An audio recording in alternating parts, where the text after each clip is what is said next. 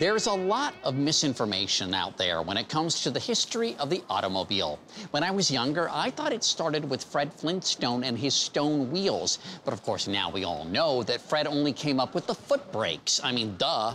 Another common misconception is that the first car was invented by Henry Ford, which is also false. The truth is, before Ford began working on his dream, one man got wheels rolling with steam.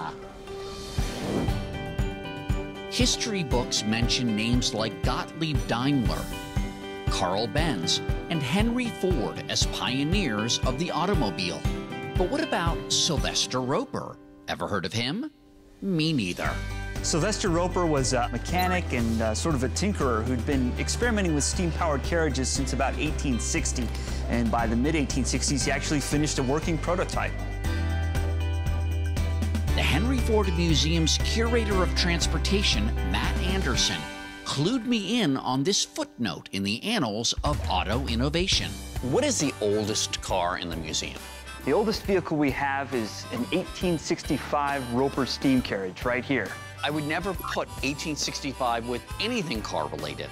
This is a good 20 years before any of the serious work is done by Karl Benz with gasoline-powered vehicles in Germany, so it's ahead of its time. And where's the gas tank? No gas tank on this. Instead, you would have a boiler that's underneath the passenger seat there, and then you've got a water tank in the back for the water that's boiled to create the steam. Steam-powered. This is a car.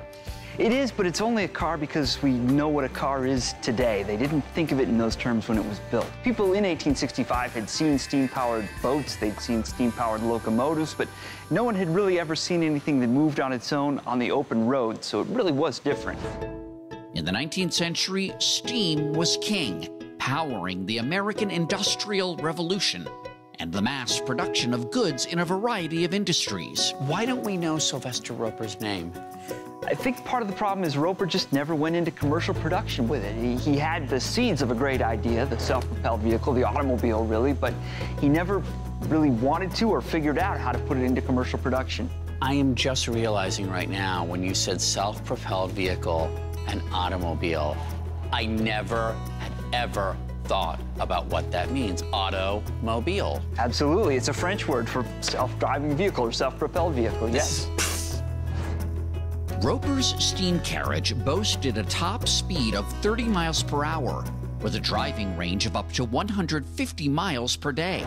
His reason for building it? Easy money. He built it as a sideshow attraction.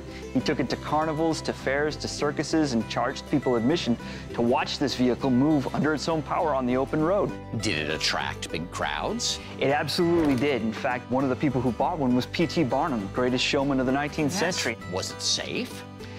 It was safe as long as you weren't going too quickly. The one thing it lacked was any kind of a brake.